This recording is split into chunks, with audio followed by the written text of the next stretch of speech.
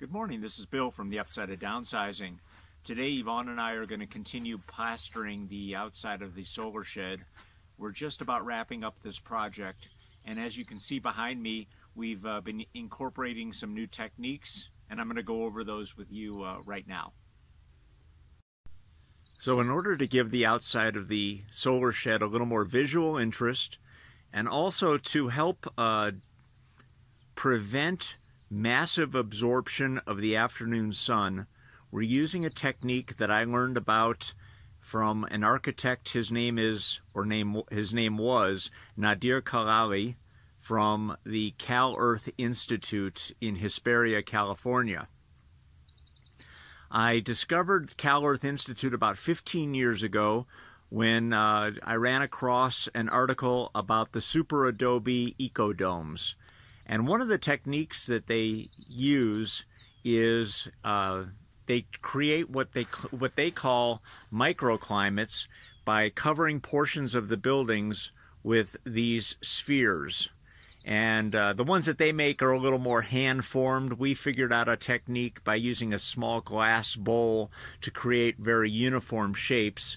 But basically the idea behind it is each one of these spheres, when the sunlight hits it, creates what Nadir Khalali called a microclimate.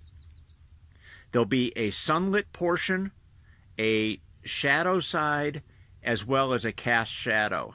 So whereas on a flat surface, the sunlight would hit it and it would be fully illuminated, when the sunlight hits these spheres, it creates shadows, which will also prevent massive overheating of the wall. Let me show you on the other side where we have some direct sunlight going on right now.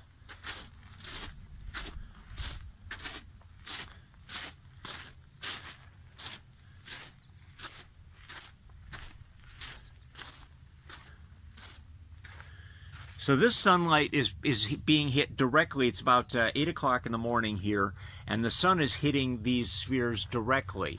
You can still see, though, that there are pockets of shade and shadow side on each one of these spheres, and that is going to aid in reducing the amount of heat that the adobe walls, or in this case Cobb wall, absorbs. So we're going to continue that. I'm going to walk around the other side. We're going to continue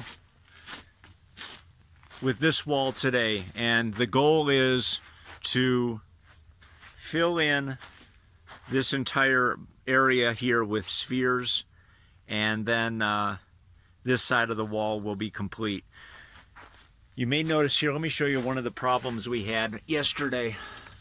When making this mixture, I'm using a little bit less straw because I want the spheres to be really nicely formed. So I'm using less straw in our mix, and then we used that same mix to create this ledge. This was Yvonne's idea, and it really creates a really nice shadow effect. But the problem is we have a massive crack here, and so we'll be repairing this crack. That's the only really major crack we had in the wall, but we'll have to address that today in the cobbing. I was getting our materials together today for the earth and plaster work we're going to do, and I realized that our reserve of clay was not going to be enough to get us through the day's work. So I am harvesting more clay. I'm in a wash here that's nearby our property, and all of these clumps that you see here are pure clay. All of these clumps, this is all pure clay. Everything around it is sand. Everything around this is sandy, but that is pure clay. So what I do is take this, run it through a 1/4-inch hardware cloth, and powder it up, and then we add that to our native soil that we have on the property to make our earthen plaster. So the first step is getting the wall prepared. And what Yvonne is doing is using a normal garden sprayer filled with water, and she's wetting it down nicely, making sure that the substrate is good and damp. So we both have different techniques. Yvonne likes using the hand smear technique, and what she does is applies the first coat, or I should say gets the mud to stick to the wall using her hand.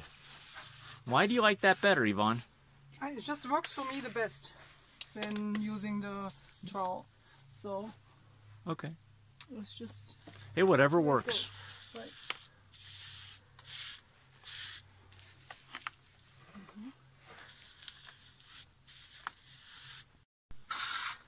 So after smearing it on by hand, she then uses a trowel and smooths it out.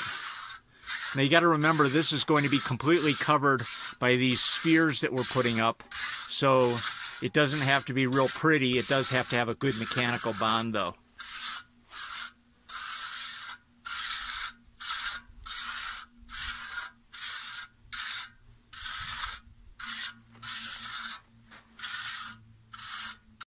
Okay, so this is the technique we're using for putting these spheres on the wall. Over at the Dollar Tree, we bought these little glass bowls. Usually you see them being used on cooking shows for preparing herbs and spices. And so what we do is we pack that full with the mud, place it on the wall, and then really have to give it a good twist. The twisting does a couple things. First of all, it kind of creams the mud to give it a nice soft creamy texture to fill in all the holes, and also it helps release the suction. There's quite a bit of suction that's created in that bowl. So we wet down the bowl, pack it, and now this mud is also specially prepared for this technique.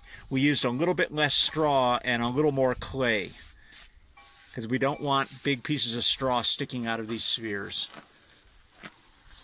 So apply it, give a good twist.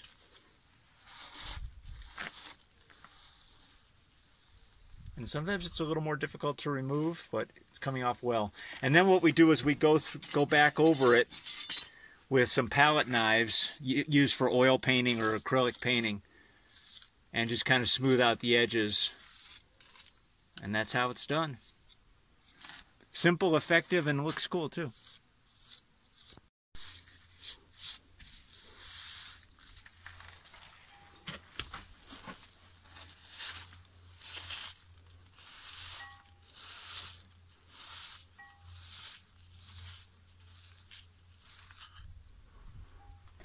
That was the last sphere in the wall.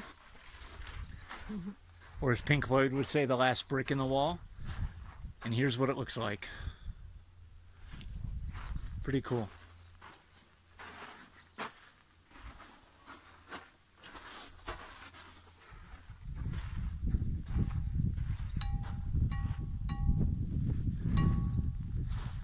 Anyway, so that's it for the technique. Again, this will especially be effective when the sun is coming from the west, which this is the western wall, and it'll hopefully help reduce the absorption of heat in the Cobb wall. Anyways, if you have any questions about what we've done or about the technique we've used, feel free to put them in the comment box below. We appreciate you watching, and we will catch you in the next video.